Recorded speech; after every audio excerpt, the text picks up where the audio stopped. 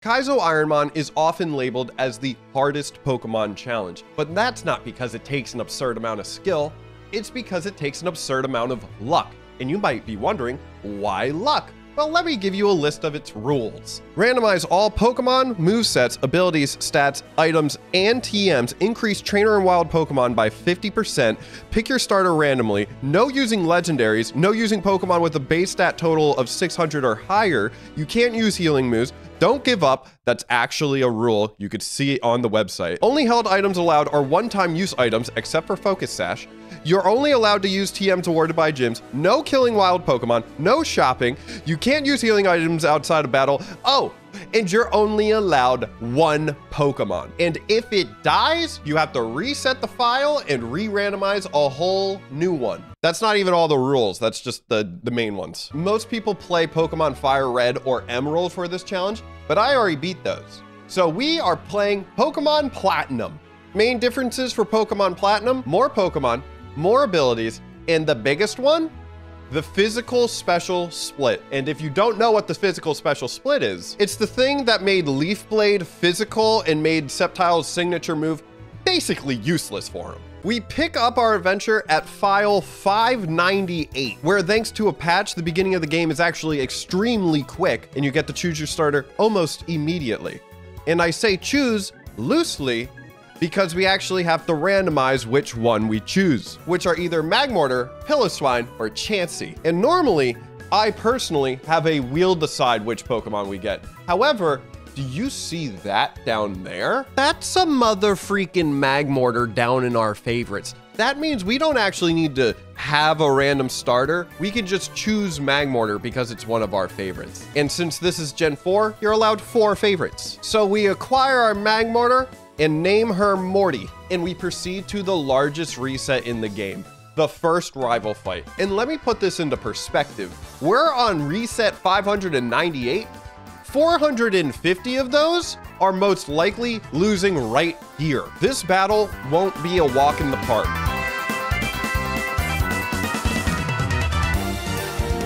I'm just kidding. It was a walk in the park. He decided he didn't even want to hit us. Now, if you watched one of my Kaizo Ironmon videos before, you would realize this is the point where I look at this Pokemon and be like, it's time to pivot because this Pokemon sucks. This Pokemon rules. If I were to make an ideal stat distribution, it's almost identical to what Morty has. The moveset is already starting off very well as well. Blast Burn being an absolute delete button, and Extrasensory having PP for days. But if I'm gonna be honest, the thing that got me excited about this Pokemon weren't even those two things. It was the ability, Simple. And if you don't know what Simple is, it's simple to understand. If you get a stat raise, that one stat raise is doubled. However, it also works in reverse. Say you get intimidated, your attack goes down 1.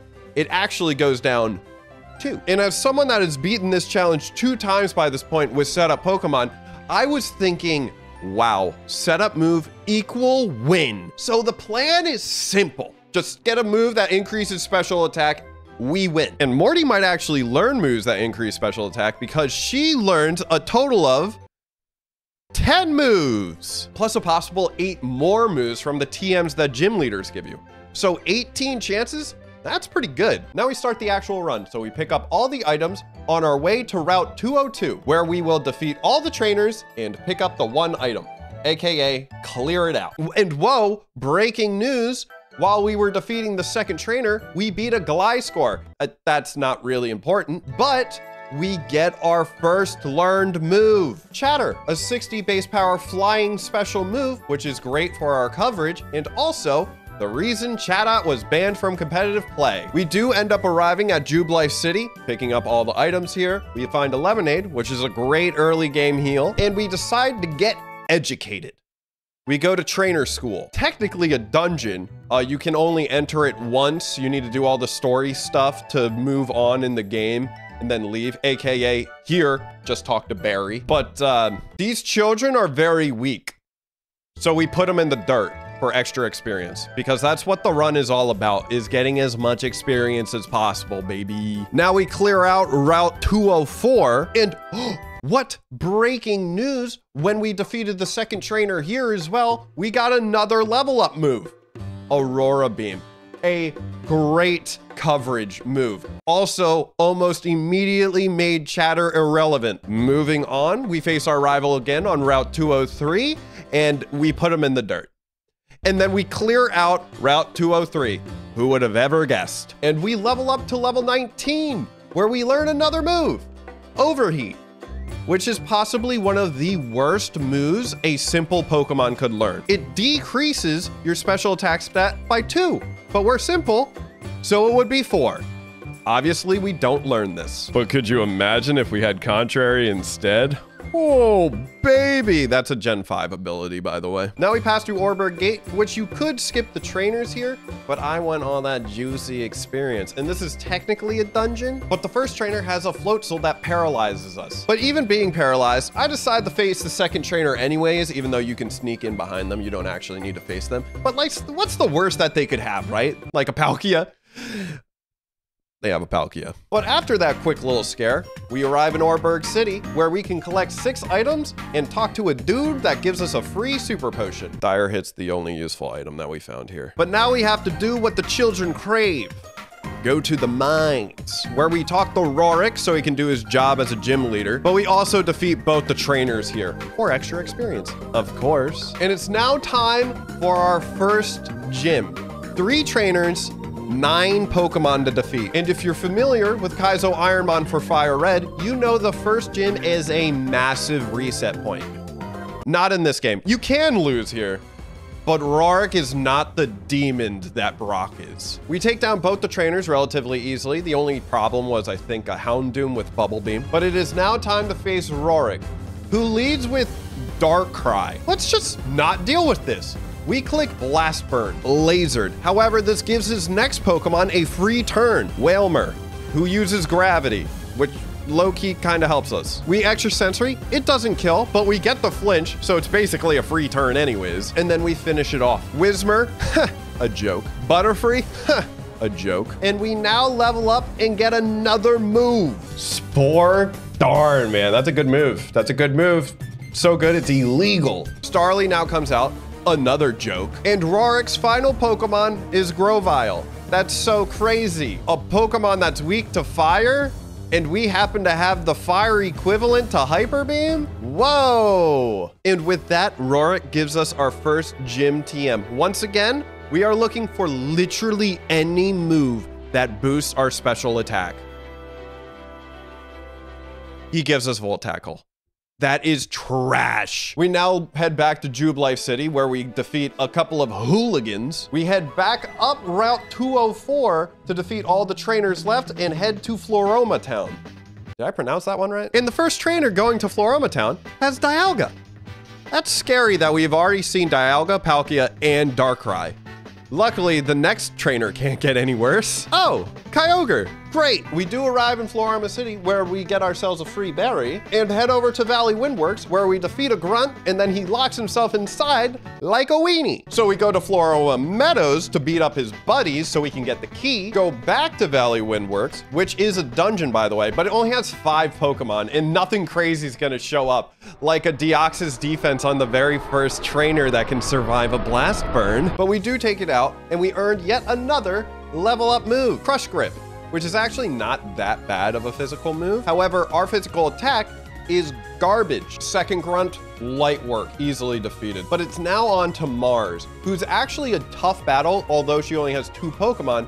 Her ace is only 2 levels lower than us. First Mon is Rotom Heat, and by the way, this is Gen 4, so they don't get their real typings yet. We hit it with an Extra Sensory, which barely does half, and it swings back with an Aqua Tail, and it crits, because of course it does. We are now at 38 HP, and I am scared, so I'm going to use a Super Potion, and we get hit by another Aqua Tail. We take out the Rotom next turn, and we get a level up, which should help us with the next Pokemon. And Mars's ace is a Feraligatr, a Pokemon I am all too familiar with, and it has monster special defense. However, it chooses to never attack us. and we easily defeat it.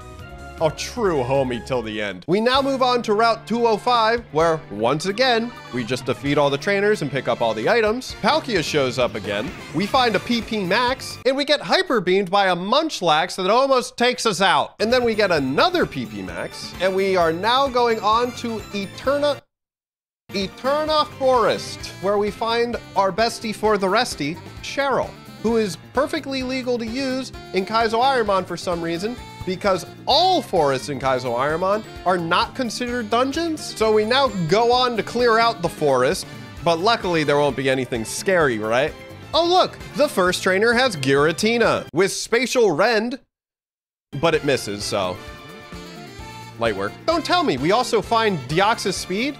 Oh, its special defense is insane, but we do in fact make it out of the forest. It helps that Cheryl heals your Pokemon quite literally after every battle. Thank goodness. Which now means we can take out all the fishermen on Route 205, pick up all the items in Eterna City, and clear out the west side of Route 211. We do run into 2 more legendaries, Zapdos and Raikou, but that's not that special. Except for we did run into Raikou twice. And now with all the experience acquired, we can go on to finally the second gym. And you know how I said Rorik was easy? Well, Gardenia is the true early game ender. Her gym is 12 total Pokemon, but more importantly, her whole team is level 30 or higher. Once a Pokemon is level 30, it is guaranteed to be some type of fully evolved Pokemon. The first trainer goes down easy, but the second trainer leads with a Suicune. But we kind of luck out. It doesn't have like the most absurd special defense. And their second Mon is a Blaziken, which we easily eliminate as well. And we get another level up move. Sweet Scent.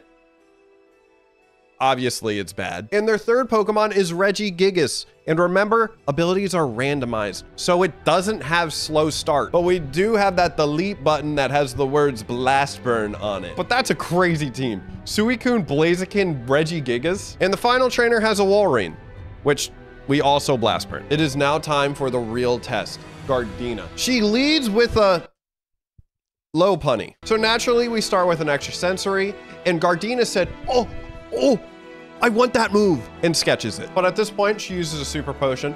It doesn't matter. We just spam extra sensory and we win. But her next Pokemon, Lugia. Of course, another box legendary. We hit Aurora Beam, and oh my gosh, we won't even be able to take it out in 3 hits. But it doesn't choose to hit us. It curses up instead. Turn 2, we Aurora Beam. They curse again. Turn 3, I consider pressing Blast Burn here. However, I am high off that copium, and I believe Aurora Beam will take out that amount of health. I'm wrong. And Lugia hits us with its first move, Rock Throw, which does 54 damage. However, for a +2 attack move on a legendary Pokemon, that's a really low amount of damage. So we finish it off next turn. Gardena now sends out Vaporeon. The people want to know, why do you have Lopunny and Vaporeon on your team, Gardena?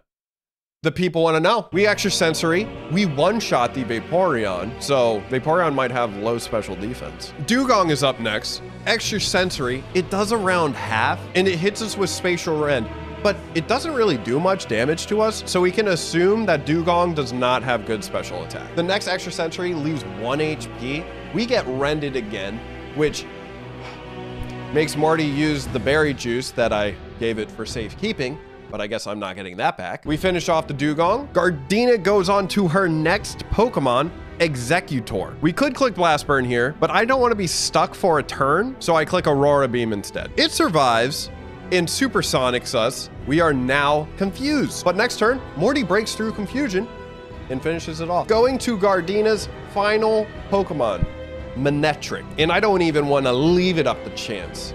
So I click Blast Burn, but we're still confused. But guess what? We break through, and then we miss. And they nasty plot. Next turn, we smack ourselves in the face. Manectric has one of the worst abilities in the game. Traunt. I don't know how to pronounce that. It's Slacking's ability. Blast Burn again, and the Manectric is obliterated. And with Gardena being defeated there, we get another Gym TM, another possibility to get a special attacking boosting move. And she gives us double slap. Yay! So now the world opens up just a little bit because we can now use the HM cut. So we go to the exterior of Eterna Forest to get all the items there. And then we also head to the old chateau. Time for us to go to the Team Galactic building. And you guessed it, it's a dungeon. And we do manage to defeat every single trainer in here and make our way to Commander Jupiter, who I have lost to a surprising amount of times. Jupiter leads with a Bronzong, which is scary because we kind of only have Blast Burn for it, which will leave us open for a turn against their ace. I don't know if Jupiter is a guy or a girl. But we click it anyways, and it misses. And the Bronzong decides to tickle us, which sucks because we're simple. It just decreases our attack, but more importantly, our defense by 2 stages. We Blast Burn again. Lasered. And Jupiter's ace is a Masquerain who uses their free turn to use Skill Swap, no longer making us simple, which was a terrible play on their part. I click Aurora Beam because 1, it doesn't miss like Blast Burn, and 2, Masquerain only has a BST of 414. So if it survives this, it has way too much special defense and HP for them to have meaningful stats in anything else. However, if it did survive and had the move Mirror Coat or Metal Burst, we now acquire the Explorer Kit, not because we use it, but it's required for the story. Get an egg from Cynthia and acquire a bike. We now clear out routes 206, 207, and while we're doing that, one of them has a Lake Guardian, the other one has God, and we see another Zapdos. The only reason I'm pointing out all these legendaries is because you don't see this many normally. But after defeating a Love Disc, Morty gets up to level 43, where it learns yet another level up move, Heal Order, which is a really good move. However, super illegal for Kaizo Ironmon. All healing moves are illegal for Kaizo Ironmon. Pretty cool thing about Pokemon Platinum is after the second gym, trainers actually start showing up in Pokemon Center so you can get extra experience. And let me just say, our item luck on HP healing items has been abysmal. So after defeating every trainer and picking up all the items on route 206 and 207, you go to Wayward Cave. This has 2 parts. One is just filled with items, which of course every single one of them that we picked up is useless. And the other part has a bunch of trainers to face. This has nothing to do with the story. In fact, you could actually just skip this completely if you wanted to, but we want that extra experience. There's also extra items to get in here as well because we kind of need healing item. And we actually do manage to defeat literally every trainer in here, which is kind of rare to happen with a runner. And we are awarded with 1 singular energy powder. You also might be thinking, wait, can't you just go all the way to the end and pick up Mira and then you can heal after every battle? Well, guess what? That's illegal. That little girl can stay stuck in this cave. She can hold that L. We now make our way through Mount Cornet, and great news! We get another healing item. Country Time Lemonade. This is not sponsored, by the way. We now clear out Route 208. We pick up a Soda Pop, where we now arrive in Hawthorne City, where we now need to face the 3rd gym, Fantina's gym. And I'll let you in on a little known secret in the Kaizo Ironmon community, okay? Once you beat Brock in Fire Red, there's really like no other really hard challenge until you face like Koga. But in Pokemon Platinum, let me tell ya, every single gym can end your existence. Fantina's gym has 17 Pokemon. And yes, Morty might be level 49 at this point. But the real challenge in Kaizo Ironmon is typically in the gyms, getting your HP chipped away, and then you're just very weak for the gym leader. That wouldn't really happen if you just laser every Pokemon in the gym. Cacturn, lasered. Mawile, lasered. Typhlosion, who's faster than us for some reason. That's insane. He's level 35 and has more than 148 speed. And it uses Tri-Attack. And we get frozen. So we use an Ice Heal. We Extra Sensory. They endure. They just keep on holding on. We Extra Sensory again. Out of there. Also, it was like doing no damage. It is literally all speed, nothing else. Miltank, lasered. Thero, lasered. Dugong, but thanks to Gardenia's gym, we know it has good special defense. Blast Burn, laser. Jump Pluff, laser. Weavile, Blast Burn, because I don't want to get hit by this thing. Then Omnistar, Lord Helix himself, hits us with Shadow Sneak, then survives Extra Sensory, but then we just replay the same turn again. Flareon, lasered. Wigglytuff survives Extra Sensory, uses Cosmic Power, and has Speed Boost. potentially could turn into a run ender later in the run, but we finish it off next turn. But with that, we have defeated every single trainer before Fantina.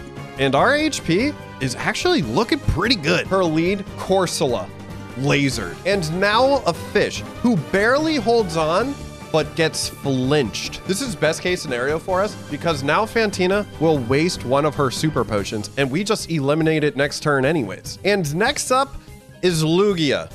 Woo, another gym leader with yet another legendary. However, the level difference between us and the Lugia now, a little bit more significant, so we can 3-shot it with Aurora Beam. And it decides that it wants to spam Curse anyways and never hits us. We now see Omnistar again. We know it survives Extrasensory, but there's not really another move for us to click, so we just do that. It Shadow Sneaks. Basically, all the damage that has been done to us up until this point has just been all Omnistar Shadow Sneaks. And our Extrasensory crits, baby, and it eliminates that threat. And Fantina throws out another Omnistar. Quite literally, 1/6 of all the Pokemon in this gym have been Omnistar. We click Extrasensory again. This thing has a berry because this is Fantina's ace, and it's Sweet Sense. And now my mind is thinking, Omnistar could be a threat, but its moves kind of suck. She heals here, which kind of surprises me, but I'm okay with it. And it gets its one last hit in with Shadow Sneak, and we finish it off. Which leads to her final Pokemon, which is Dugtrio. And I'm sorry, 405 BST is just not gonna cut it these days. And with one final laser, we defeat Fantina, which leads to another Gym TM. Another chance to get a special attacking boosting move. And she gives us Hydro Pump, which is an interesting move, and Morty can learn it. I hold off on it for now, but I always have it in the back of my head. Immediately after beating Fantina, we have another rival fight, which sucks because Barry's team here is not bad. I have lost here. So he leads Chimecho. I pressed Chatter here because its BST is so low. I was like, no way it has good special defense. Well, joke's on me. It has great special defense, and it also uses Aqua Ring, so it's healing after every turn as well. Great. So naturally, I don't want to deal with that. I just click Blast Burn. Get it out of here. Barry now sends out Noctowl, who has a free turn, and they click Bone Meringue, and it misses. Huge, because I think that would have done like so much damage. We Aurora Beam. Lasered. His ace, which once was that Pillow Swine back in the day, has now evolved into a Rhyperior. Kind of scary, but we click Aurora Beam here. We do nearly half his HP in damage, and it decides to minimize. I don't know why nothing wants to hit Morty. It's kind of confusing, but whatever. Next turn, I click Aurora Beam, which is actually a misplay because true Pokemon pros know that Extrasensory actually does double damage on Pokemon that have minimized, but it barely holds on anyways. Extrasensory would have for sure taken it out, but luckily it's just gonna hit like a useless move. Lucky for me, the secondary effect of Aurora Beam actually activated twice on Rhyperior, lowering its attack stat by 2 stages. Self-destruct only doing 47 damage is crazy. Leading to Barry's final Pokemon, Omnistar. What is going on? Why are there so many of these things? We just Extrasensory twice and we win. Onward to Route 209, where naturally we clear out all the trainers and pick up all the items. And while we face the first guy on the route, we level up to level 52.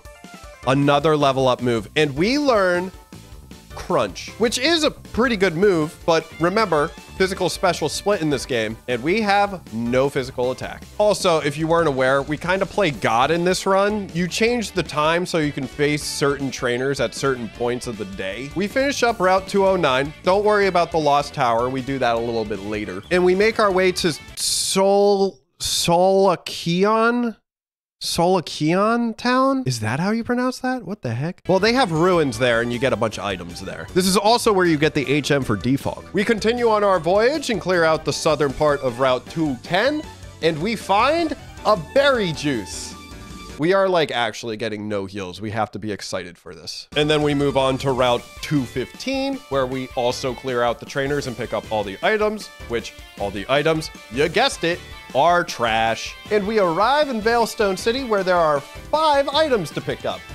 And you guessed it, no healing items. And you might be thinking, ooh, Veilstone City, is it gym time? Nope. More training on to Route 214. And guess what? More training on to Route 213, where we level up to 58 and Morty wants to learn synthesis. That's illegal. Well, right back to grinding and picking up crappy items. But we arrive in Pasadoria City, where we can go to this house and see moves that we might have missed out on. And Morty could have had Pedal Dance. The odds of us getting a special attacking increasing move are slowly diminishing. But perhaps our item luck could finally turn around by going into the Great Marsh, which is just the safari zone for this game. And there are 14 items here. Surely we can pick up something good, right? There's 14 of them. I'm desperate here. Like even a Moo Moo Milk would be great. Oh, nothing. Yay. But at this point, it is now time to face another gym.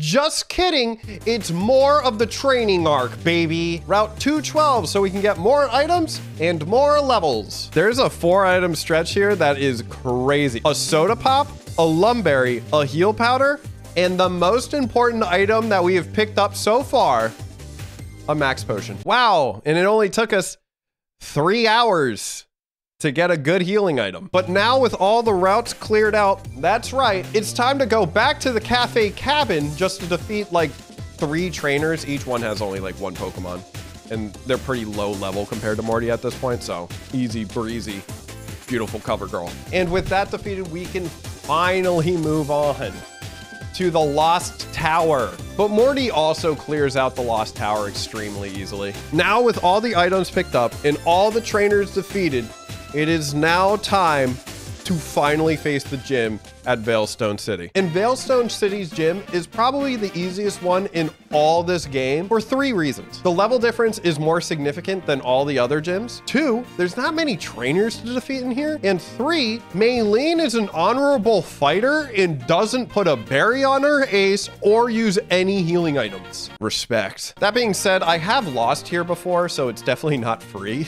But we also roll through literally every single one of the Pokemon in here before facing Maylene, except for a Zangoose.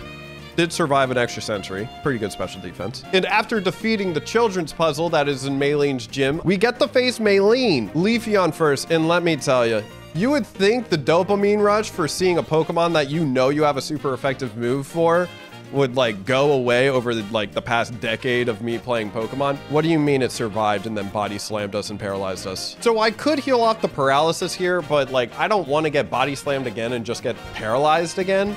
So I take out the Leafeon here, and on the Beautyfly that Maylene sends out, I heal off the para. Thing to note, if this Beautyfly decided to perish song here, the run would have been over. As a Kaizo Ironmon runner, you always have it in the back of your mind that you're just 1 song away.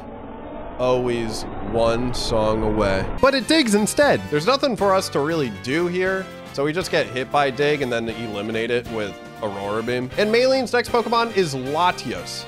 And has every single gym leader had some type of legendary or mythical Pokemon?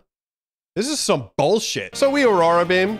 They curse. I feel like I'm going crazy. I keep on seeing the same thing over and over again. But whatever, we finish it off. Clefable, we extra sensory. It survives. Does this whole entire team just have good special defense? We get headbutted. We finish it off with a chat. Her Ugly comes out, also survives an extra sensory. And let me take this moment here to be like, our special attack stat is insane. Like, it's crazy that all these Mon are not getting 1 shot. We get slashed. We finish it off next turn. And Maylene's final Pokemon is an Alakazam, which we just blast burn because I'm fed up with all these Pokemon surviving. We earn ourselves another Gym TM. And please, Maylene, you could change the fate of this entire run by just giving us something that increases our special attack.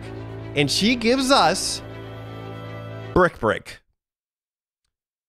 Can I even be mad? It's like pretty on brand. And now we defeat a couple of galactic grunts with our boy, what is this guy's name? Lucas. We are now given the HM for Fly, which allows us to get to our next destination very quick, Passatoria City, for yet another gym battle. Just kidding.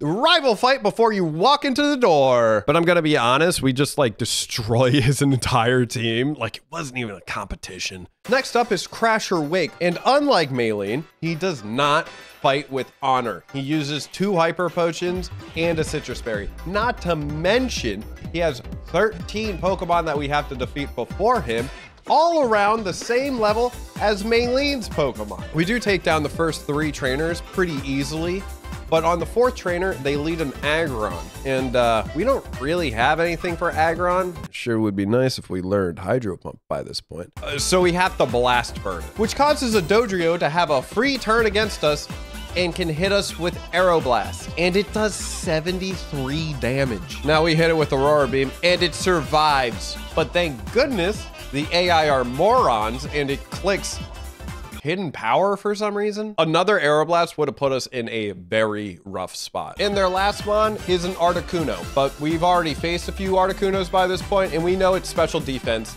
is crap. And now we are 1 trainer away from facing Crasher Wake, and they lead a Piloswine. But we know Piloswine has a lot of special defense from prior Piloswine that we have faced. But I don't want to Blast Burn here because we only have 2 of those left, and I kind of want to keep both of them for Crasher Wake just in case. So I click Extra Sensory.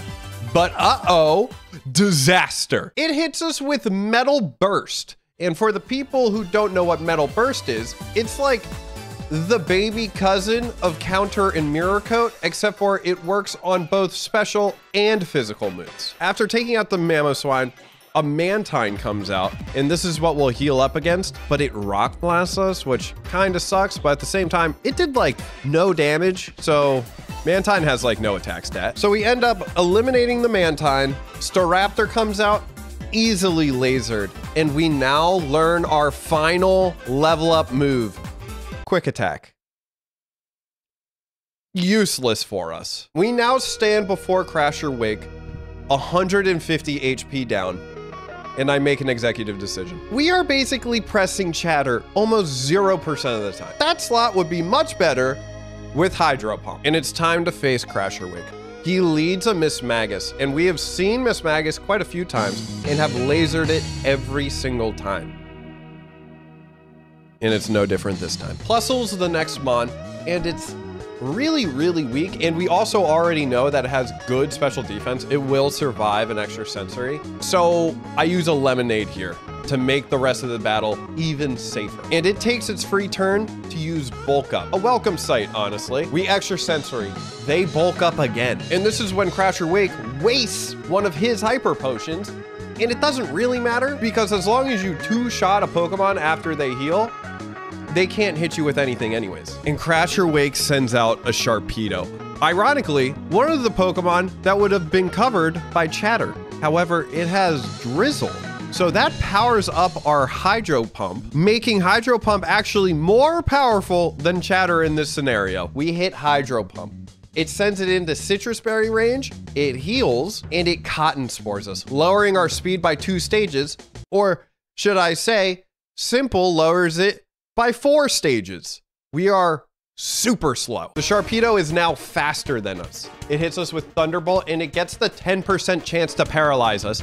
And then we get fully parried, but also the Sharpedo has like no special attack. 12 damage from Thunderbolt? Are you kidding me? That's nothing. And although we have not been picking up that many HP healing items, we've actually been picking up so many status heals, it's wild. So we do heal off the paralysis immediately. And then we end up eliminating it next turn. Melodic, another scary Mon to see, but there's nothing to really think about doing here. Just click Extra Sensory. That's all we gotta do. Remember, our speed is still lower, so we're probably gonna be slower than everything that faces us in the rest of the gym. But we also know Melodic has absurdly good special defense as well. It's probably going to take us like 3 Extra Sensories to take it out. We are now down to 118 HP. Crasher Wake still has 2 Pokemon left. And Crasher Wake sends out a godsend, Dugtrio, a super low BST mon that we have already seen on a gym leader. However, since our speed is still lowered, the Dugtrio is faster than us and can get a defend order up, making it so our Aurora Beam does not one-shot it. Since we sent it into heal range, Crasher Wake uses a Hyper Potion here.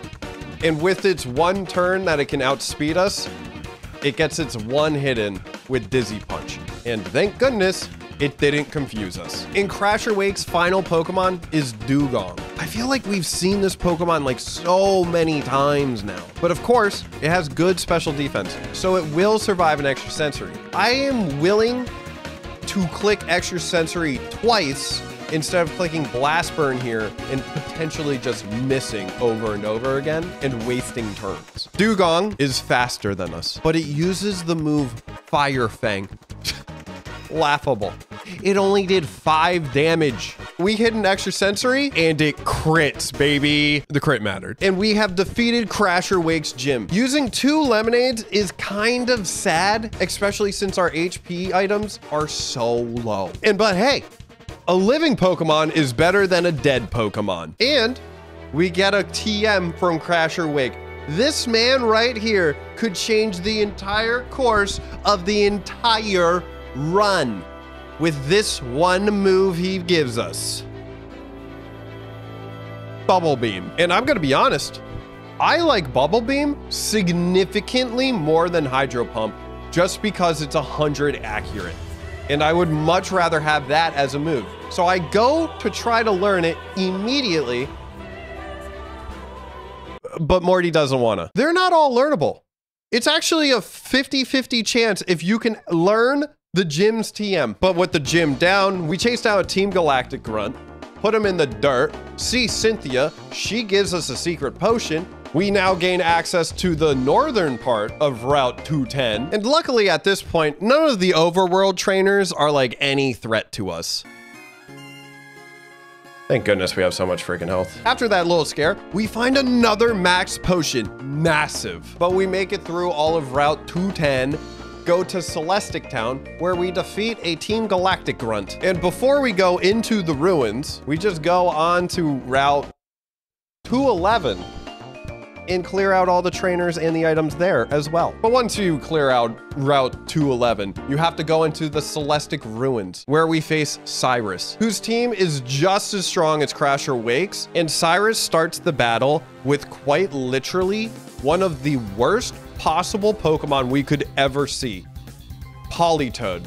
One, its ability is Sandstream, so we are getting knocked for damage every single turn unless some other Pokemon comes out and sets up another weather condition. 2, its special defense is actually upsetting. We do like no damage to this thing. And to see this at the beginning of the battle is messed up. The only thing that this Politoed doesn't have that can mess with us is actual moves to do real damage to us. So we chip it down basically all the way down to 1 HP. And I am hoping that Sandstorm can take out this little sliver of HP. But guess what? It doesn't.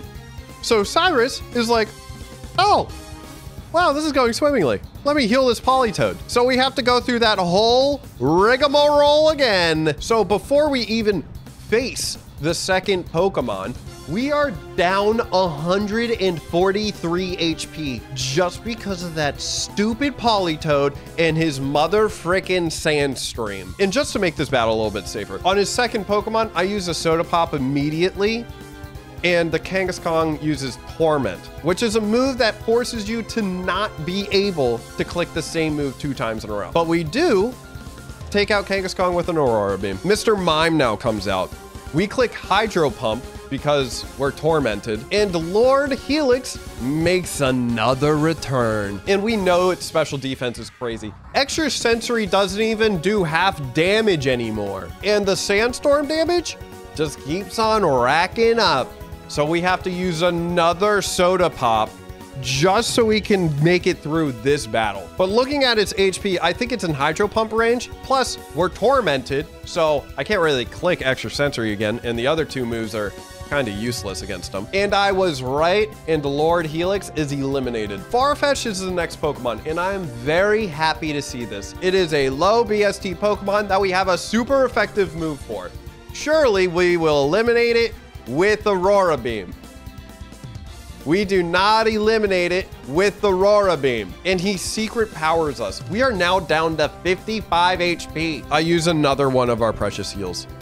Energy Powder. We now eliminate it with Extra Sensory because, once again, Tormented, can't use the Aurora Beam again. And Cyrus's final Pokemon, oh, surprise, surprise, Dugong again? I thought this game's supposed to be randomized. And at this point, I am probably getting a little mad in this battle. Sandstorm taking us for like 1,000,000 damage. All these Mon that don't go down in one shot. I click Blast Burn and we take out the Dugong. The only thing that went well for us in that battle was the fact that we didn't use any of our max potions.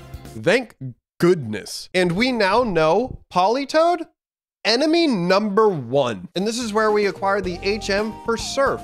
And if you're wondering, no, you can't teach HMs to your main Mon. But now since we have Surf, we have unlocked the ability to pick up like so many items, like millions of them. And by millions, I mean 28. And notable items that we picked up, 1 full restore. It's an incredible item, but that was the only one. So after going 1 for 28 on good items, it is time to fly to Sand Gem Town and go to Route 219, 220, and 221 and clear out, once again, all the trainers and pick up all the items. And honestly, everything here was super uneventful. Except for an Umbreon that went boom on us. Scared us a little bit. Once you're done with that, you fly over to Jubilife City, go to Route 218, clear that out as well. And once you reach Cantilave City, you actually fly back to Passatoria City, where you clear out Route 113. You also face one last dude on Route 208, where you now go to the Pokemon Mansion, pick up the 2 items there, and face the maids, which is a challenge I actually failed because I was too good. You have to defeat 4 maids. Each one has 1 Pokemon in 5 turns. Exactly 5 turns. I defeated them in 4. Heck yeah. And this is when I decide to do the 7 Stars restaurant at Valor Lakefront. You can actually leave this for later in the run, but it's 5 double battles. And now we go to Fuego Ironworks, clear that out, or so I think. I actually think I missed an item here. Could have changed the entire run. That thing is a full restore right there, waiting for us. Where now we fly back to Cantilave City and face our rival on the bridge, which is very easily defeated. We literally one-shot every single one of his Pokemon. We now arrive at the Iron Island, which is kind of a unique scenario in Kaizo Ironmon because there's this guy, Riley, on the inside of there. Great guy. After every battle, he heals your Pokemon. Well, that seems busted, doesn't it? Let's get rid of that. What you actually have to do is find Riley immediately, do the 2 mandatory battles, and then the final double battle at the end to get rid of Riley, and then you can go through the entire dungeon however you would like. And we find an absolute threat to Morty. Huntail. 1, it can survive an extra sensory. 2, it has Hydro Pump. 3, 26 levels lower than us, it did 150 damage. It might just end the run if we are at the same level. But luckily, this was on one of the battles that Riley was here for us. So we do heal afterwards, and then we say goodbye to Riley forever. And then we proceed to clear out the rest of the Iron Island. And Iron Island actually has a decent amount of items in it. It has 20 whole items. And we find an energy root, which quite literally might have just saved the run. We also picked up 2 max ethers, which is kind of huge for us because the only PP recovery item that we had besides that was a Lepa Berry. We did get a healing item and we didn't need to use a healing item, more importantly. All around a win for the Iron Isle. But after doing the Iron Island, it's time for the 6th gym, Byron. Before we face Byron, we have to take out all of his lackeys. And the moment we walk into the gym, guess what is the first Pokemon we run into? A mother freaking Huntail. What is this? But they actually clicked Wish instead of Hydro Pump. Ha! This gym could have been so rough off the jump if they just clicked Hydro Pump there. And thank goodness it didn't hit us, because you have to take in effect what happened next. Ooh, we've seen a lot of Jolteons and we one-shot them every single time. Well, I believe. No! Just to make sure that Morty can keep on keeping on, we're gonna have to use a massive heal here. But eventually we do take out every trainer in Byron's gym, and we are face to face with Byron with 170 HP out of our 310. And before facing Byron, I take off the Pecha Berry that I was holding and put on a Citrus Berry so we can get a free heal, and hopefully we can avoid using another big heal. He leads an area dose, which is a great find. Low BST, extra sensory, our strongest accurate move, is super effective. I want to see area doses the entire game, unless it doesn't die to extra sensory, in which case I don't want to see area dose at all. If I can't one-shot you, I don't want to see you. And since we're going to be falling asleep, and since it survives extra sensory, its special defense and HP have to be really good. It probably has no other stats. I use a baby heal here since they are going to heal here as well. We use a potion. And since we're asleep, and I also don't think this Ariados can do anything to us, we use an awakening to wake ourselves up. And it uses Sucker Punch, which is great to see because it fails if we don't attack. And we proceed to extra sensory, only taking one Sucker Punch, leaving us at 169 HP. Nice. Next out is Gyarados, which is a Pokemon we have not seen the entire run. We extra sensory, and it doesn't even do half damage. However, it does flinch, which could have just saved our entire skins. We have no idea how powerful this Gyarados is. We extra sensory again. This time it doesn't flinch. It double edges us. It does a fairly significant amount of damage, but it does proc our Citrus Berry, and we eliminate the Gyarados with one last extra sensory. And then Arbok is sent out, and then Arbok is lasered. Then Crobat is sent out, and Crobat is lasered. And then Lantern is sent out. We don't laser Lantern, but it hits us with like Ring Out, but we do finish off the Lantern the next turn. And Byron's final Mon is Fearow, which is a Pokemon we have taken out with Aurora Beam, one shot every single time. And it's no different here. Which means we have now acquired our 6th gym badge. And more importantly, a chance to get a special attack increasing move. And he gives us, I have no idea what he gave us, Steel Wing. Isn't Byron normally a steel type trainer? Did all 3 of the last gym leaders give us TMs on brand? They're supposed to be randomized, I swear. Now we skip on over to the Canalave library where we go to the upstairs and then hear a boom. Then we proceed over to Lake Valor to stop whatever shenanigans Team Galactic's getting up to over there. But eventually we face Commander Saturn. They have a somewhat strong team. We defeat them very easily. And now we go immediately over to Lake Verity? Lake Verity? Defeat all the trainers there. Face Commander Mars, who goes down also pretty easily. However, her team actually gives us information on Seaking and Stantler, which could be useful for later in the run. At which point, it is now time to go to Mount Cornet, which actually has 0 trainers in there, but there are 20 items to pick up. Notable ones, we found a rare candy, massive, and a freshwater. We are now at Route 216, and you know the drill by this point. Defeat all the trainers, pick up all the items. And guess what we do after we're done with Route 216? You would have never guessed. We go to Route 217 and defeat all the trainers there and pick up all the items. Although there's a ton of items on Route 217. There's like 14 of them.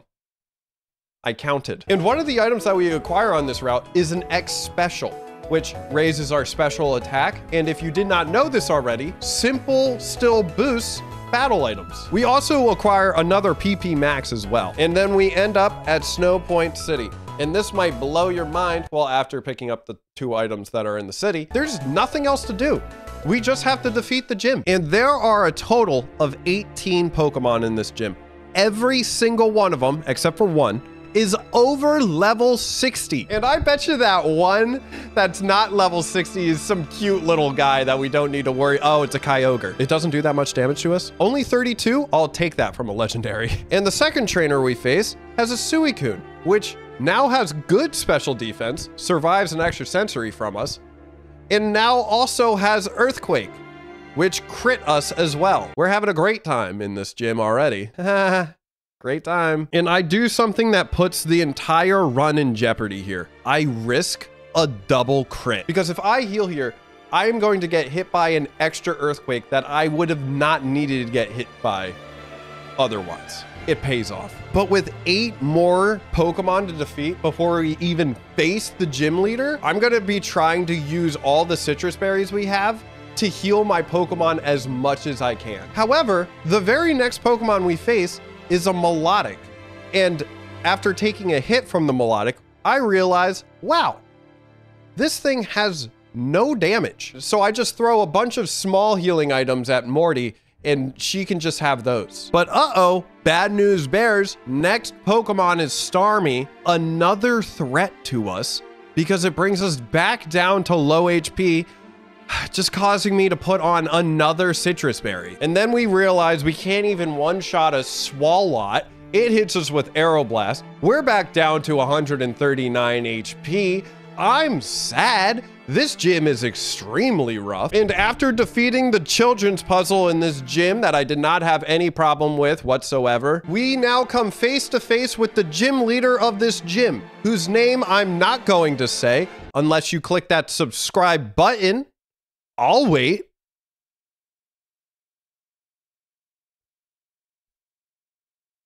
Morty standing in front of Candace. Candace what? With only 139 HP is very worrying. I put on a Pecha Berry and strap in. Candace's first Pokemon? Frostlass. I like it. On brand. We click Extra Sensory, as we always do, and the Frostlass takes it very well. And we get Cross Chop. I'm a little bit scared because Cross Chop has a high crit ratio and I'm not trying to get crit in these streets. So I click Hydro Pump, risking a miss, but I know it will eliminate. Next up is Sceptile, which sucks to see because we have actually seen so many Sceptiles throughout the entire run. We know the special defense is crazy. So either we click Aurora Beam and most likely take a hit from Volt Tackle, or we click Blast Burn and just get it out of here. And I choose to just get it out of here, leaving Candace's next Pokemon with a free turn, Wishcast. And Candace uses Harden. I don't care what they say about you, Candace. Even if they make a joke out of your name, you're okay in my book. We click Extra Sensory and it crits, baby. Wishcast down. Next up is Drifblim, which we have seen earlier and we know survives an Aurora Beam. And they use Calm Mind. If only we had that move. With that amount of HP and an increased special defense stat, Aurora Beam will most likely still not kill. However, I don't think Drifbloom really has anything that hits us hard. I was wrong. It uses Egg Bomb. It did 50. Now Drifbloom is definitely in Candace's heal range. And I'm sitting here looking at our HP, sitting at a measly 67, and I have to bite the bullet. I have to use one of our most precious heals. Max Potion. And all I do from here on out is spam Aurora Beam until this balloon is out of here. Second to last Pokemon, Ariados. And we know this is not going to be eliminated by an Extra Sensory, but I also don't think it has anything for us. So we click Extra Sensory. Why did this one die to it? This now leads to Candace's final Pokemon, Hariyama. And our HP is so high, I don't fear anything. So I'm just gonna spam Extra Sensory and we win. We defeat Candace, we acquire the 7th gym badge, and more importantly, Candace can change the run. She can give us a move that we saw her use, Calm Mind. It could change us completely and utterly forever. And she gives us Endure. Yeah, that's useless. I'm in shambles. Morty is in shambles. Our heals are in shambles. However, we do now have the HM for rock climb, which can get us a decent amount of items. We only find fresh water. And it is now time for Galactic Hideout, baby. And if I'm gonna be honest, it's super easy. Well, I should clarify, the dungeon part is super easy. We are super over leveled for the trainers in this part. However, that doesn't mean the entire thing is easy. There are a lot of items to pick up, and we do find one good one. And eventually we end up right in front of Cyrus. And you know how I said the dungeon part is not very hard? I mean, look at Morty. Morty has lost like only what? Like, I actually didn't write it down, but I want to say it's like 5 HP. Oh, it's 7 HP. I did write it down. However, Cyrus is basically just as difficult as a gym leader. Cyrus starts with a Meginium, and we have actually seen a decent amount of Meginiums, and we have lasered every single one of them with Aurora Beam, except for not this time.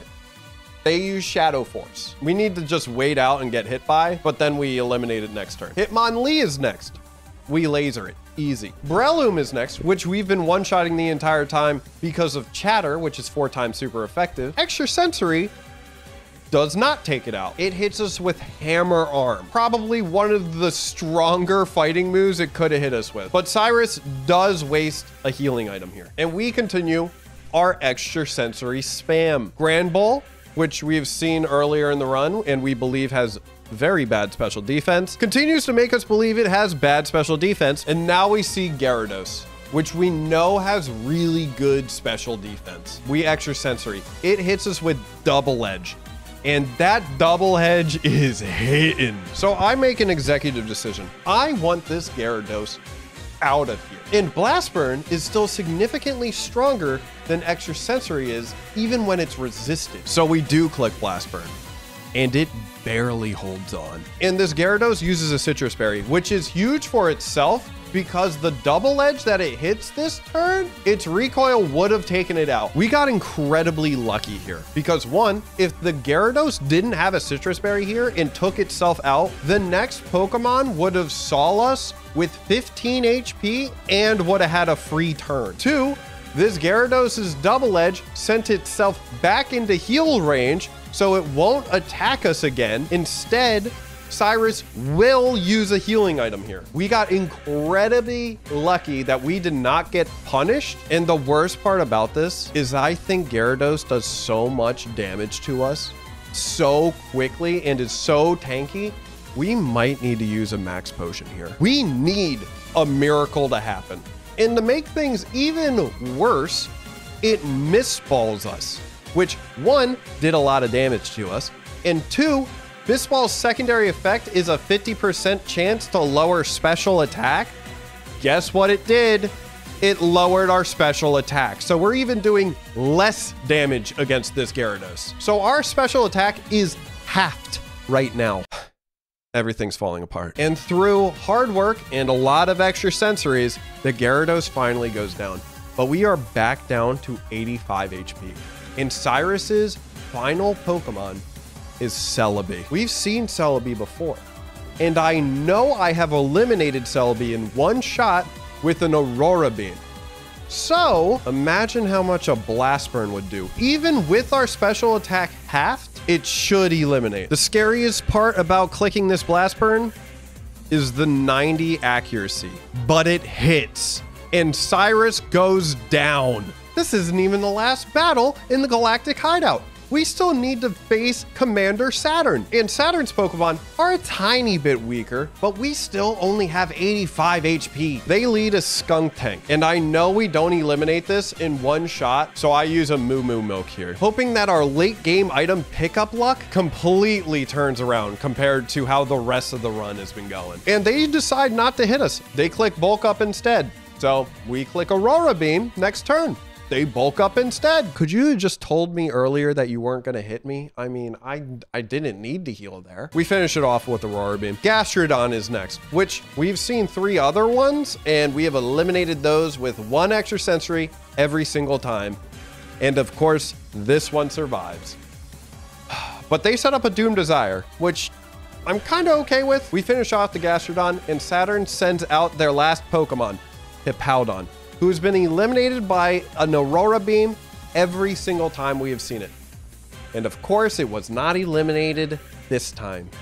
But they click Skull Bash, and we get hit by the Doom Desire, and we finish off the Hippowdon next turn. It turns out we didn't need to use that Moo Moo Milk at all. Oh well. Now at this point, I believe our only healing items are 2 potions, a berry juice, and 1 full restore. Now with probably the 2 scariest battles of the entire game out of the way, it is now time for us to go back to Mount Cornet. Naturally, there's a bunch of items to collect and battles to be had. And while making our way to the top, oh my gosh, we find a hyper potion. And we also find another PP Max, which makes our 4th one. So I use 1 on Blast Burn, 1 on Hydro Pump, a potion, yay, and yet another PP Max. However, I do need to use our fresh water and like all our potions and berry juices here. All these trainers are actually whittling us down like little by little, and we do need decent HP for the top of the summit. We do eventually make it all the way to the top to the Spear Pillar, where we have to defeat a couple of double battles. Double battles are the worst in Kaizo Ironmon because you need to go in with 2 Pokemon and your HM homie who's been flying you around everywhere can't attack. So you actually need to throw Pokeballs instead. However, in the first double battle, one of the Pokemon flatter us, which is a move that increases the opposing Pokemon's special attack stat, but makes them confused. But that is also a trade-off I am willing to take. After we defeat that first double battle, it's time for me and Barry to handle a couple of commanders. And we see a Typhlosion, which is one of the best Pokemon for us to see because it has Flatter to increase our special attack.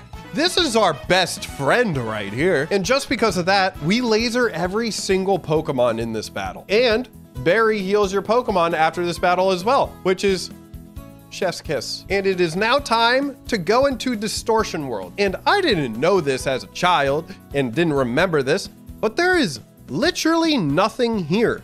No items to get, no trainers to face, except for Cyrus all the way at the end. It's a waste of time. And this time, Cyrus leads with a Quillfish. And people that have watched my prior videos knows we love a person that leads with a Quillfish. So we extrasensory it.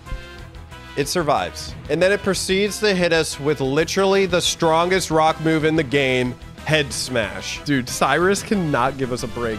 Every single one of his battles have been the worst. However, this does put the Quillfish into heal range, and we just finish it off with a couple of extrasensories. Vaporeon is next, and Laser, Cyrus's next Pokemon, Barrel, which is actually his ace, and we immediately send it into Citrus Berry range, and it wastes its turn on Magnet Rise. And just to make sure that it's gonna croak, Morty crits their next extrasensory on this Barrel. Cyrus then sends out a fish, and we know this fish survives an extrasensory. And it now knows Seismic Toss, which is kind of annoying because no matter what their stats are, it's gonna just do 71 damage every single time. But we do eliminate the Sea King in 2 turns. Shedinja is next, which is funny to see. We have Shedinja coverage, but our only Shedinja coverage is Blast Burn, which feels like a little bit of overkill. And now Cyrus is on to his final Pokemon, Staraptor.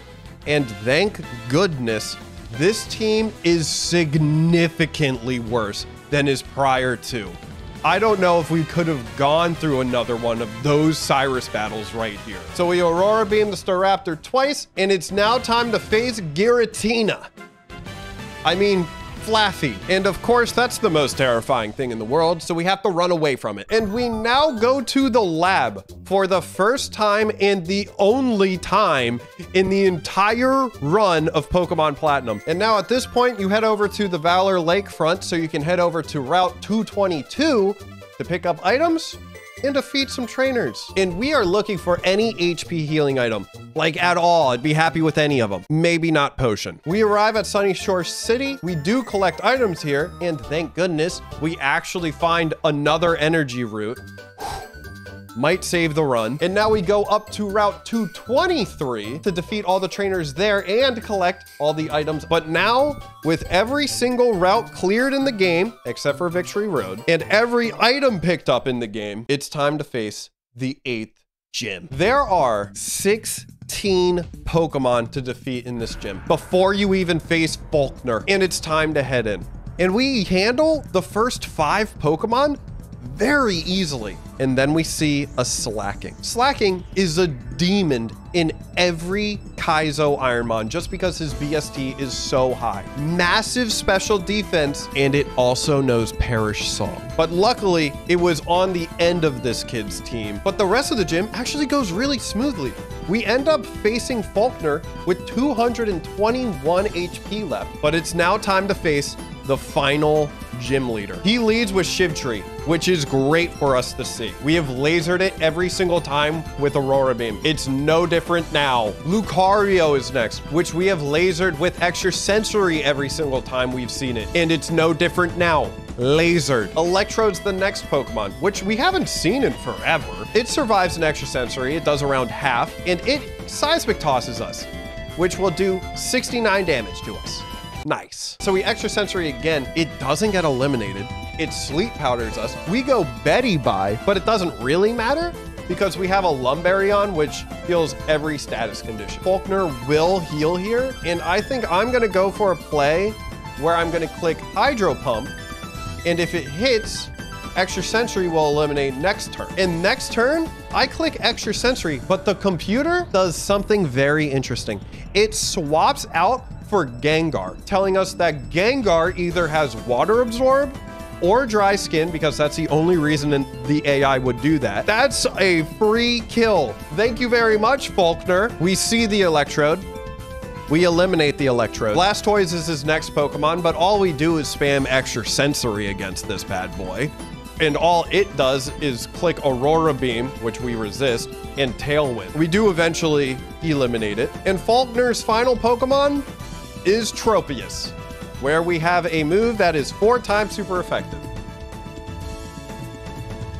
It doesn't survive. And with that Tropius going down, it's time for our final chance to get a move that increases our special attack. And the TM that could possibly change this entire run is Lunar Dance, a totally, utterly, and completely useless move to us. Even Endure is better than that. I will now need to rely on winning this challenge with a simple Pokemon with no setup. We can now use the HM Waterfall, which allows us to get 3 more items. Guess what?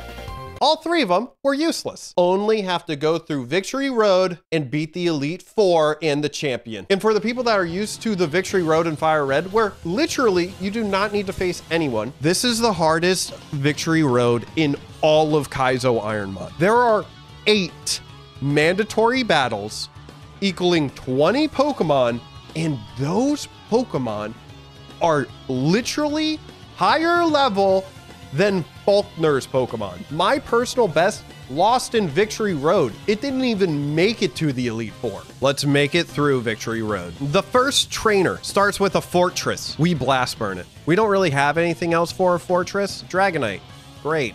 But it hits us with Aurora Beam, and that thing did like no damage to us. And our Aurora Beam does significantly more. Moving on, the second trainer leads with a Jinx. Hydro Pump probably takes it out. So I click Hydro Pump, it misses. So I click Hydro Pump, it misses. So I click Hydro Pump, it misses. It missed 3 times. And then it hits, and then it doesn't even kill. That causes the Jinx to do a fair amount of damage to us. However, secondary Pokemon, Gliscor, lasered, get it out of here. Wheezing, lasered, get it out of here. Moving on to the third trainer, who has a Girafarig, which we laser, and a Fortress, again, okay, which we also Blast Burn and laser. The fourth trainer only has 1 singular Pokemon, thank goodness. It's a cast form. I'm not taking chances. I click Blast Burn, it's out of here. Fifth trainer leads with a Vileplume. Lasered every single one of those, laser this one. Second Pokemon, Delcatty, also easy, also laser. Third Pokemon, Mawile, light work.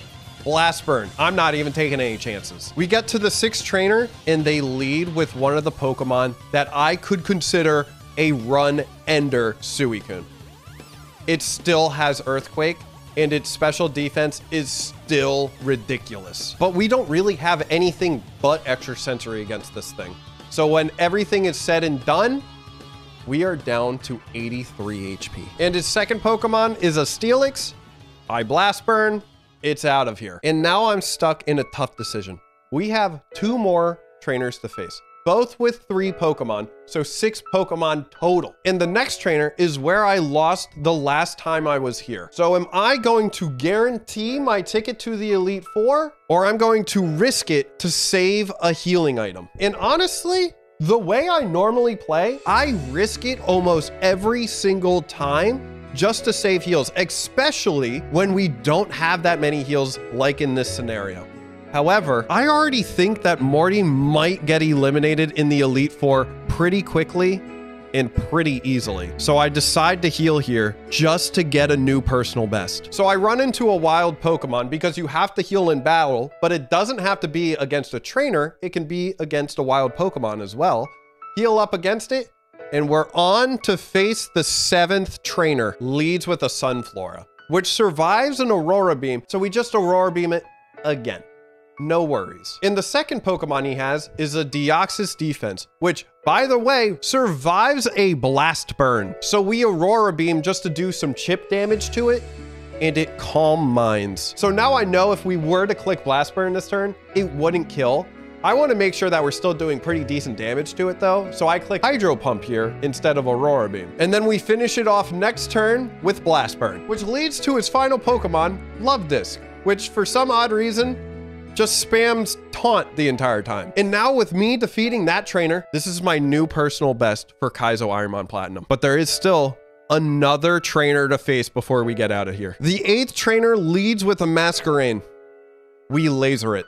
Then a Meganium, and we laser it. And the third Pokemon is a Pidgeot, and although we don't one-shot it, it doesn't do any damage to us, and we eliminate it, meaning we have just made it through Victory Road, which also means that Hyper Potion that we used against that Babarrel was completely useless. However, there is one final item to pick up, and of course it's useless. All that stands between us and Morty being a Kaizo Ironmon champion is 6 more battles. And you might be wondering, 6? What? Elite Four champion. There's also a rival fight right before you go into the Elite Four.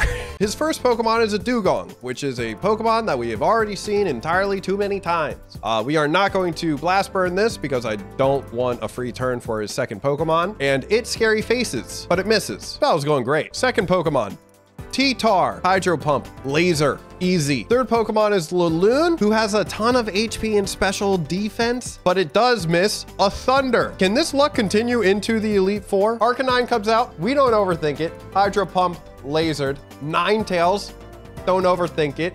Hydro Pump, Laser. And his final Pokemon, his Piloswine that he got out of the briefcase, which now is a Rhyperior, gets lasered by Hydro Pump. And with that, it's time to face the Elite Four. I believe our only healing items are a Hyper Potion, a Full Restore, and a regular potion. X items, we have 4 dire hits. I think we have 2 X accuracies, X defend, X special defense, and 1 X special. We don't need to worry about status conditions at all. We have so much stuff to heal off status, it's crazy. But without further ado, Aaron, who leads with a Sunflora. We know Sunflora will survive an Aurora Beam, and they Amnesia, doubling their special defense. I'm on that Copium. I believe that Aurora Beam will eliminate at this HP. Guess what? It doesn't. It hits us with Rock Slide. We do know Aaron's going to heal here. I don't want to deal with this Sunflora so much, so I'm going to click Blast Burn. We missed the first Blast Burn, but it doesn't really matter because we have 2 chances for it. We hit the second one. It's eliminated. And Aaron's next Pokemon will have a free turn against us. Quillfish. And this is scary because Quillfish could hit us with a monstrous move, but they click Poison Jab instead, which is still a strong move, but it's not nearly as powerful as Head Smash is. But the real problem is we know Extrasensory doesn't kill here. However, Luck is on our side, baby, and we get a flinch, making it a free elimination next turn. Hitmonlee now comes out. Lasered. We see Shiftry again. Oh my gosh, this is like literally one of the best Pokemon for us to see. It also gets lasered, and Aaron sends out Skarmory, which earlier in the game, I actually have this marked for low special defense. Now here, I don't believe Aurora Beam will actually one-shot this Skarmory, but I do believe that Hydro Pump 100% will, leading to Aaron's final Pokemon, Ludicolo. And we have not seen Ludicolo the entire run, but this is also Aaron's last Pokemon. We don't really need to worry about clicking Blast Burn here, and it does delete. That is one Elite Four member down. 24 more Pokemon to defeat. Next up is Bertha, and she leads with yet another Pokemon we love to see, Armaldo. And every single one of these haven't gotten eliminated by Hydro Pump. No, they've been eliminated by Extrasensory. And I believe that this one is no different. Lasered. Next Pokemon is Victreebel, and another Pokemon that has been getting eliminated by Extrasensories. Not this one, however, but they did waste their turn. They clicked Lucky Chant, which is a move that makes it so you can't crit the opposing team for 5 turns. However, we definitely put this Victreebel into heal range, but that doesn't matter. They'll heal, we'll hit them that turn, and then the next turn, we move first and hit them again. Drapion is next. And we know that this has really high special defense, but I also believe this thing has nothing for us. So I click Aurora Beam, hoping that we put it into enough of a range to click Hydro Pump in the next turn, and Drapion uses Attack Order. And now we go to Hydro Pump to eliminate it, and it just doesn't miss. Flareon, we just click Hydro Pump because we just want to get it out of here, and it doesn't miss. Lucario is next, and we've seen quite a few Lucarios, all of them going down to Extrasensory. We click Extrasensory. It doesn't eliminate, and it does put it into Citrus Berry range, and it chooses not to hit us. It uses Bulk Up. With that amount of HP left, I'm not so confident that Extrasensory is going to eliminate here. I click Hydro Pump so we're not stuck for a turn after, and it hits. The Lucario goes down, and Aggron is Bertha's final Pokemon. Hydro Pump, super effective. However, I kind of want to save some Hydro Pump PP before I need to start using some like elixirs, Leppas. So I click Blast Burn instead. However, the Aggron barely survived, but it only hits us with Signal Beam, which the worst thing that could do is confuse us. But that didn't happen. And although the AI gets a free turn here, they heal every single time when they're this low on HP. But now we just click Hydro Pump because we know for sure it will eliminate. The second Elite Four member goes down. 18 more Pokemon to face. And Flint is up next. And Flint leads with a Togekiss. We've seen a few of these, and it has been eliminated by Aurora Beam every single time, including this one. He sends out Torterra. I love that for him. Aurora Beam, 4 times super effective, lasered. Flint now takes a page out of Bertha's book and has a level 83 Lucario. And considering that Bertha and Flint, both Elite Four members, probably have the same exact AI, it will most likely press Bulk Up when I click Extrasensory. I click Extrasensory. Guess what? It mother-freaking bulks up, baby! And unlike Bertha's Lucario, I know this doesn't have a Citrus Berry on it because Flint's Ace is level 86. So we eliminate it with another Extrasensory. Flint now sends out his second Togekiss. I'm perfectly okay with that. This one also croaks to an Aurora Beam. Swampert is his next Pokemon, which we haven't seen in forever. But from what I can remember, we did one-shot it with Extrasensory. And we click Extrasensory here. And although Extrasensory did not flinch, they missed Charge Beam. The luck going on in the Elite Four right now is insane. I click Extrasensory again, and that's the smallest health bar that I've ever seen. The Swampert is Flint's Ace, and it does have a Citrus Berry on it, and it used Soft Boil, so it healed back a ton of HP. We click Extrasensory again, but now it shows its true colors. It has Perish Song. However, we know the next Extrasensory will eliminate. We just have to hope that Flint's final Pokemon can easily be lasered. And Flint's last Pokemon is Roserade. I snap, click, Blast Burn. That's 3 Elite Four members down, 12 Pokemon to go. We only need to defeat Lucian and Cynthia. And Lucian leads with one of the few Pokemon we don't really have coverage for.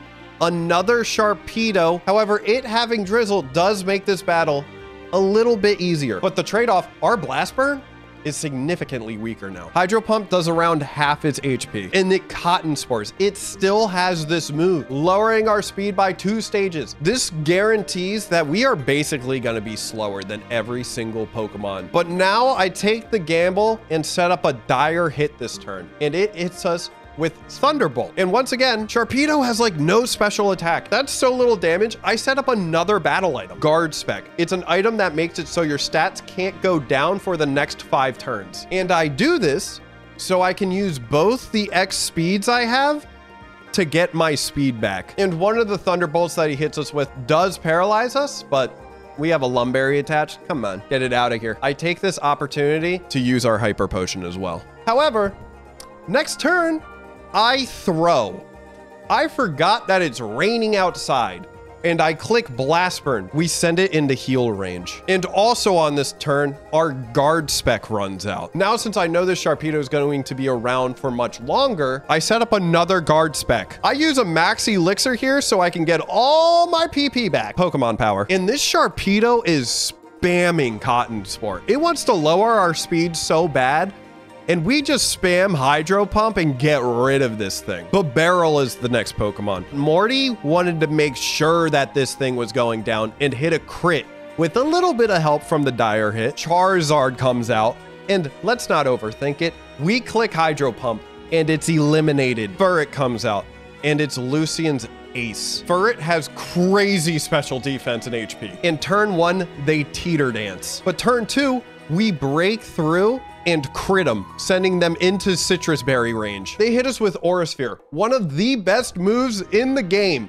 and it does 50 damage to us. The next turn, we actually snap out of Confusion, and I guess the computer can tell the future because for some odd reason, they click Teeter Dance here, but luckily, Morty breaks through and hits another critical extrasensory, and they use Teeter Dance again. Okay, maybe they can't tell the future. They're just morons. And although this is heal range for this Pokemon, Lucian will not use a healing item here. Ironically, pressing that Blast Burn and making them waste their healing item on that Sharpedo benefited us here, because although Lucian has 2 healing items, they won't use the second healing item until they're down to 2 Pokemon. That Blast Burn was bad in that moment, but my goodness, I am happy that I hit that. So I click Extra Sentry here, and guess what? Morty doesn't hit themselves and eliminates the Furret. This might be the best luck I have ever had in Pokemon in my entire life. Next Pokemon is Probopass, and don't overthink it.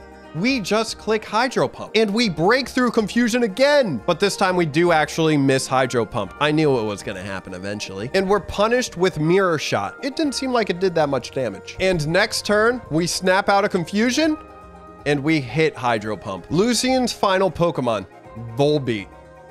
A great Pokemon to see. Quite literally one of the weakest Pokemon that he could possibly have. I take this opportunity to use a Max Ether to get all our Hydro Pumps back. It uses Growth. And I click Blast Burn here because 1, it's super effective. Even though we're still in the rain, I think it's still good enough to eliminate it. It doesn't take them out. They use Growth again, and they have a free turn. They hit us with Wing Attack, which is interesting to me because Growth in this game does not raise attack and special attack. It only raises special attack. So we Blast Burn again. The Volbeat is defeated. And that is all the members of the Elite Four defeated. There is 1 trainer left. The champion, Cynthia. We still have a full restore. We still have our X special. It is now time to face Cynthia. Cynthia leads with a Lapras, which is a very scary Pokemon for us. Lapras has been getting defeated very easily by extra sensories. And I'm sitting here thinking, this Lapras could probably laser us. It might very well possibly. defeat us in one hit. So I click Blast Burn. It hits. It goes down. 5 Pokemon left. Cynthia sends out a Lantern, and with its free turn, it uses Ring Out. However, we know that move gets significantly weaker the lower our HP is. I look at this Lantern as this is my moment. This is our moment to set up Morty as strong as we possibly can. I use an X special. And remember, we're simple, baby. That X special raises our special attack by 2 stages, essentially doubling our special attack. Lantern hits us with a feint attack. It only does 20. I set up an X special defense, essentially doubling our special defense. Feint attack again. I set up a dire hit. Feint attack again. I set up an X defend, doubling our defense. And now the Lantern shows its true colors. A cheese lord. It used sand attack on us, lowering our accuracy. I use an X accuracy. They feint attack us again. I take this opportunity to top ourselves off. I use our one and only full restore. And of course, after we use the full restore, they hit us with a crit feint attack. I mean, it still doesn't do that much damage, but like, it's the principle. And now since my HP is maxed out, I actually believe this Lantern is going to hit Ring Out. It's by far their strongest move now. And I want to capitalize off of this fact by using an X accuracy, so our Blast Burns and our Hydro Pumps are 100% accurate. They use Sand Attack instead. It's time to get rid of this fish. We click Extra Sensory. I expect this fish to actually survive this, but Morty didn't.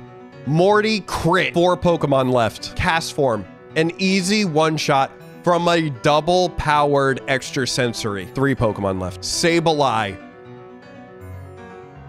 It also goes down in 1 hit. 2 Pokemon left. Cynthia is getting desperate. She sends out our brother, Magmortar. But we know our stat distribution. Our special defense is not great. Extra Sensory. Lasered. 1 final Pokemon left. Bronzong.